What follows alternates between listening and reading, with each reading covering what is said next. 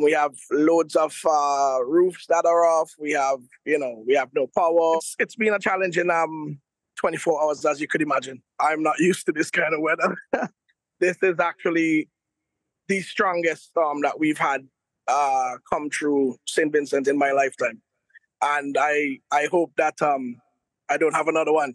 And to be fair, this wasn't even a direct hit. The eye of the storm was closer down to Carriacou and Grenada.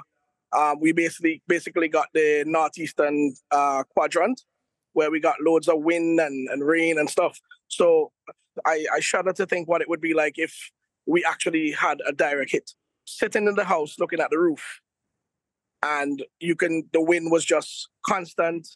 You could hear the galvanized on the roof just having its own conversation, and you're really just hoping for the best. And all around me, there were houses in the village.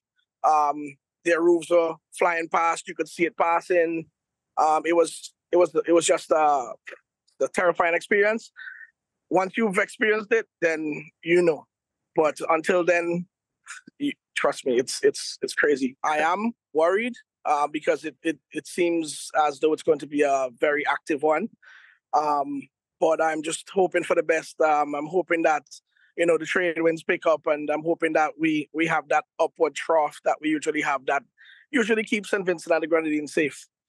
This wall used to be the perimeter fence for Massey Supermarket, and basically this is what we have now. The water came up, and there was basically seawater everywhere in this compound yesterday.